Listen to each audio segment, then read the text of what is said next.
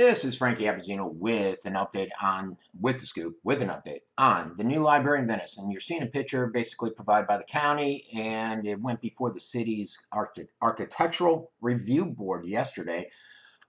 Basically, they looked at it. They said, we like the design and everything. Their only concern was with the parking lot and the redesign of the entrance. One of the biggest problems is, um, and that's the entrance for the entire cultural campus there.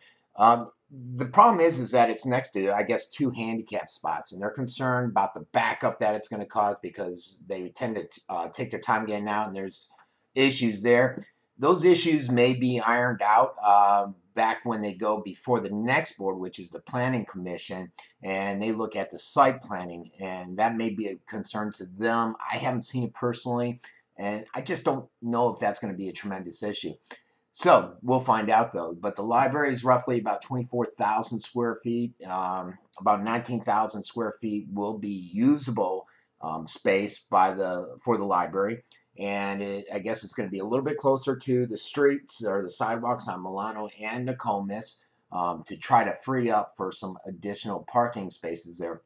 The county hopes to officially put the project out to bid this summer, and the goal is to start construction this fall with the new library opening up next year. Then what will they do with the Hamilton building? What did we spend, $1 million on that?